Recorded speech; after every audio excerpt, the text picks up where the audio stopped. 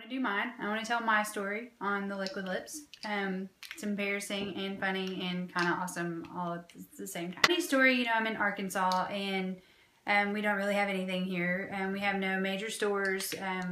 We have a Sephora, but we all know Sephora did not get the liquid lipsticks.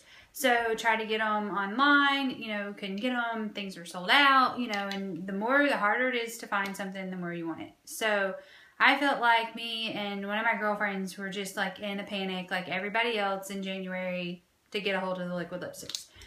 So fortunately for me, I went to Santa Monica at the end of January with my husband. And I told him before we went, I said, you know, I really want to go to Beverly Hills to the Anastatia salon and get these liquid lipsticks, check it out, because I've been using the Brow Wiz and the Dip Brow. Kind of see what's going on, you know, what's kind of the big deal about all that. So he has a tendency to get up like really early in the morning when we're on vacation, and I stay in bed all day or until he makes me get up. So he comes in one morning and he says, hey, if you want to go into Beverly Hills to that store, let's go right now. Well, I'm in like sweats, a t-shirt, no makeup, hair's not fixed, nothing. And I'm like, okay, sure, let's go. So we drive into Beverly Hills, we get there. I go in, they have the lipsticks. I actually called them before we drove, because from Santa Monica to Beverly Hills, it's about 30 minutes. Took us about 30, 35, 40 minutes to get there. I'm not really sure. But, so I was new. I didn't want to have him drive us all the way in there and then they not even have them.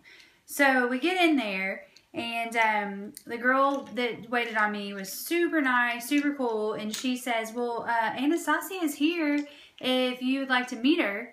And I'm like, oh, crap. Like, of course I want to meet her, because what's the chances of that ever getting to happen again? But I look terrible. So I sucked it up. I met her, had my picture made with her, which I'm not really sure why, because I've never showed it to anyone, because it's terrible. She was probably thinking, like, please don't tell anybody that, you know, you wear my products because you look so horrible. And thinking, you know, this girl from Arkansas, because we are trying to possibly carry Anastatia in the salon. So I feel pretty certain she probably called them at corporate and said, hey, this girl from Arkansas, oh, terrible. But anyway, so I got the 5 colors that I thought I would wear the most. I was still pretty excited about getting to meet her. It was cool that she would take she was working in her salon, which as a salon owner, I think that's really awesome to be where she's at in her journey and to be just blowing up like she is with all of her stuff.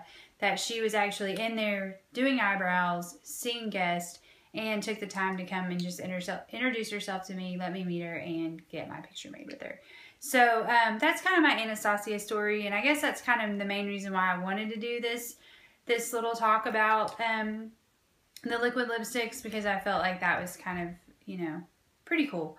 So anyways, there you go. If you want to subscribe to my channel, Stilo Beauty, and thanks for watching.